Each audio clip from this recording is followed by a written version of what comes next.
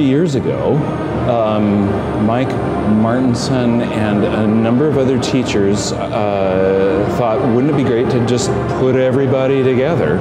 And so this is the largest concert, certainly in Alaska, and it's one of the largest live concerts in terms of numbers of performers in the United States. But what's amazing to me is how quick kids catch on, how quick they can get to first base, how quick they can figure out, okay, here's how I hold this, and here's how I make a sound. And with some good instruction in 8 months, they go from never having touched something to at least being able to play a few of the basic tunes.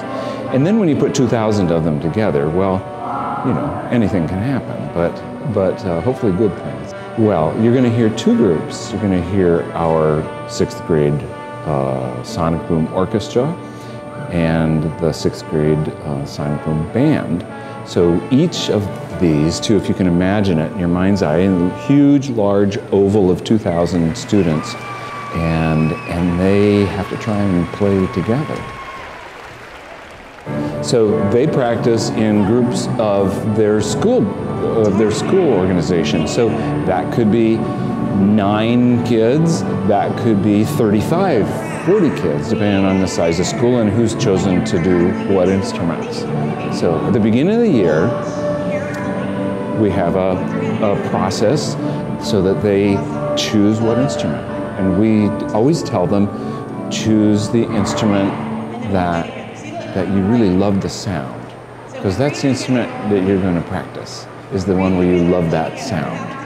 And so not the shiny one, or not the one that my friend Joey is going to play, but the one that the sound for you is special. So all these kids, I mean, every single one of these 2,000 kids got to choose what it is that they want to play.